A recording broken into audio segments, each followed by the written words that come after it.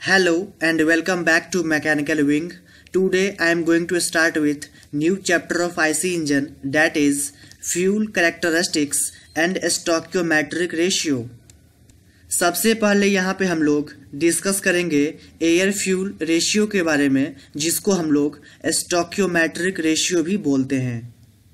यदि हम फ्यूल और ऑक्सीजन को एक साथ इग्नाइट करें तो यहाँ पे फ्यूल बर्न होना स्टार्ट हो जाएगा, और जब फ्यूल बर्न होगा तो यहाँ से हमें हीट मिलेगा और यहाँ पे कुछ न कुछ कंबस्चन प्रोड्यूस होगा। यहाँ पे हम लोग फ्यूल के रूप में मेथेन का यूज़ करेंगे।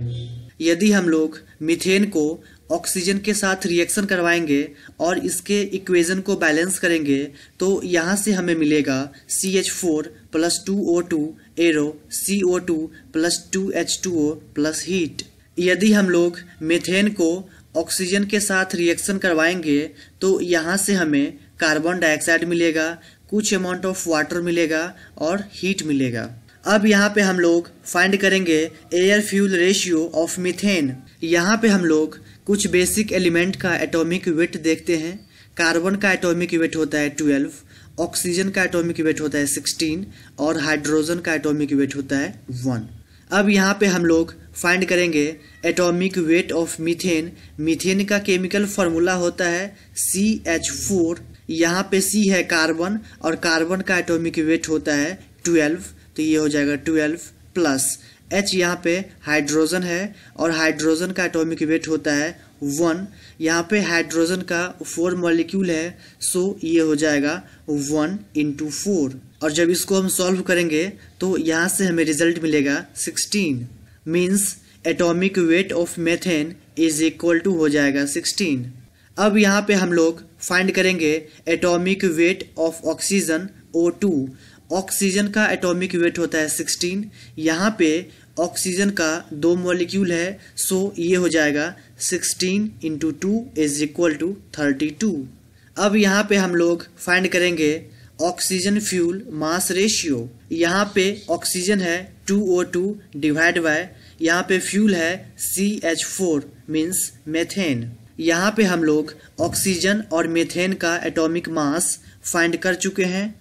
ये वैल्यू यहाँ पे हम पुट कर देंगे तो ये हो जाएगा हमारा 2 × ऑक्सीजन का atomic mass 32 divide by methane का एटॉमिक मास 16, तो ये हो जाएगा 64 डिवाइड बाय 16।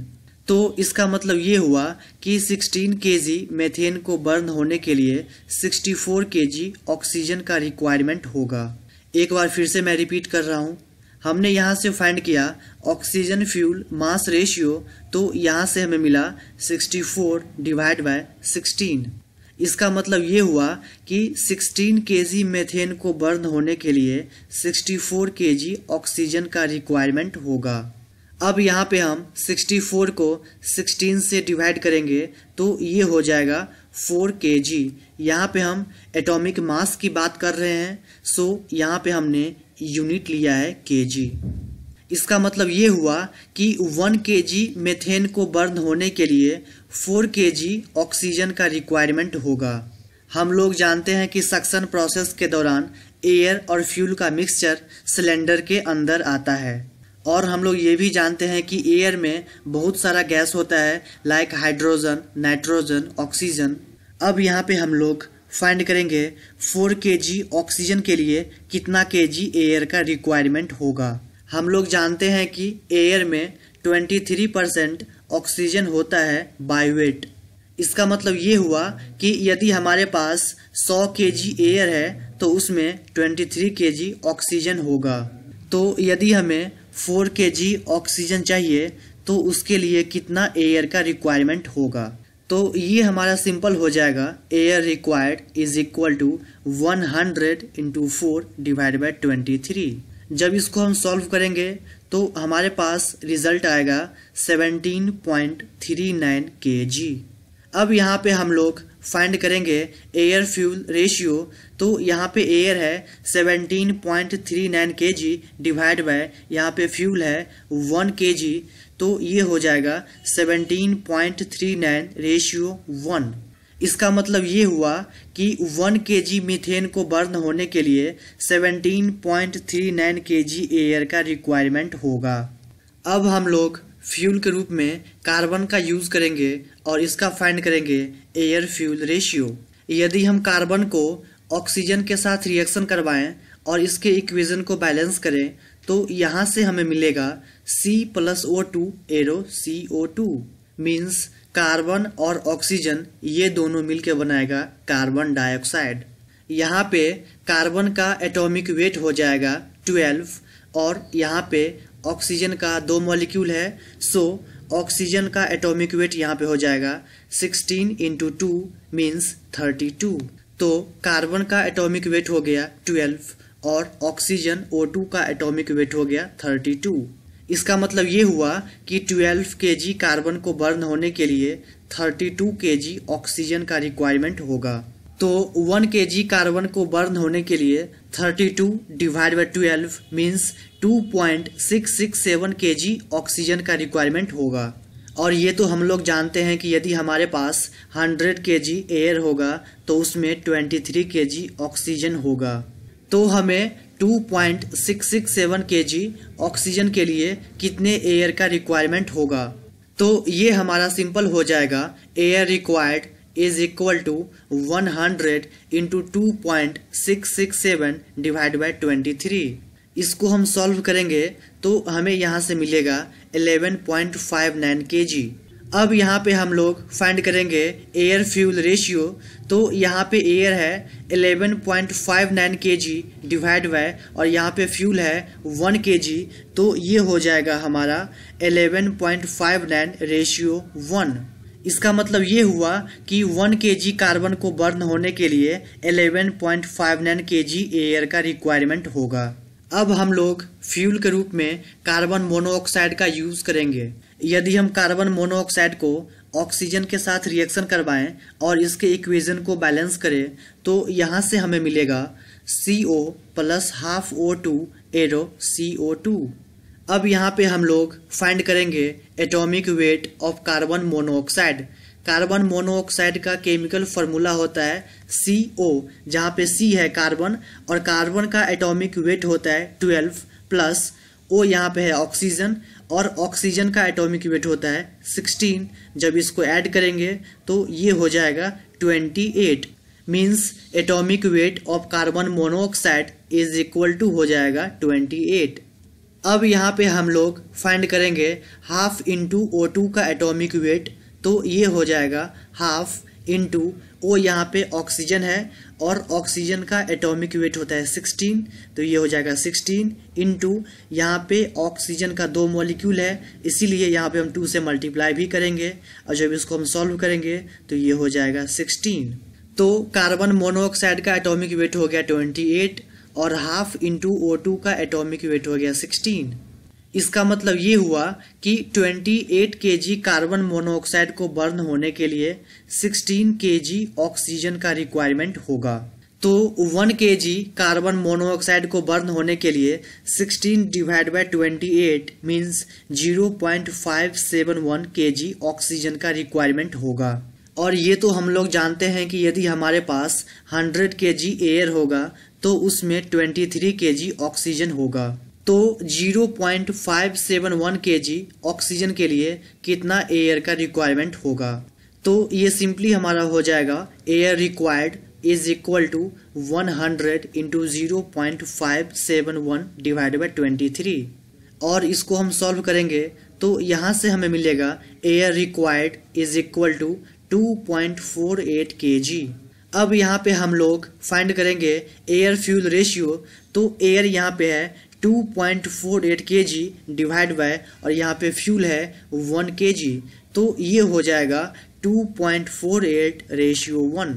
इसका मतलब ये हुआ कि 1 kg कार्बन मोनोऑक्साइड को बर्न होने के लिए 2.48 kg एयर का रिक्वायरमेंट होगा। अब यहाँ पे हम लोग फाइंड करेंगे air fuel ratio of hydrogen.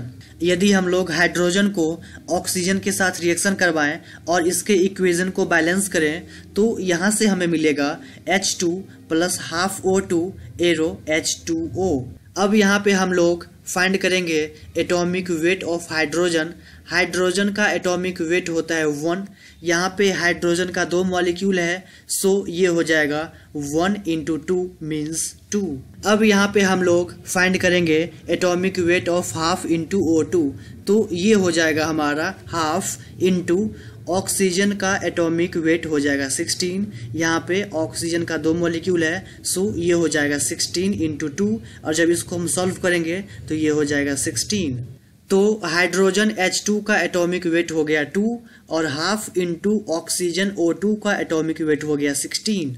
इसका मतलब ये हुआ कि 2 kg हाइड्रोजन को बर्न होने के लिए 16 kg ऑक्सीजन का रिक्वायरमेंट होगा। तो 1 kg हाइड्रोजन को बर्न होने के लिए 16 / 2 मीन्स 8 kg ऑक्सीजन का रिक्वायरमेंट होगा। हम लोग जानते हैं कि यदि हमारे पास 100 kg एयर होगा तो उसमें 23 kg ऑक्सीजन होगा। तो 8 kg ऑक्सीजन के लिए कितना एयर का रिक्वायरमेंट होगा? तो ये सिंपली हो जाएगा air required is equal to 100 × 8 / 23। इसको हम सॉल्व करेंगे तो ये हो जाएगा हमारा 3478 kg। अब यहाँ पे हम लोग फाइंड करेंगे एयर फ्यूल रेशियो, तो यहाँ पे एयर हो जाएगा 34.78 kg डिवाइड बाय, और यहाँ पे फ्यूल हो जाएगा 1 kg, तो ये हो जाएगा हमारा 34.78 रेशियो 1।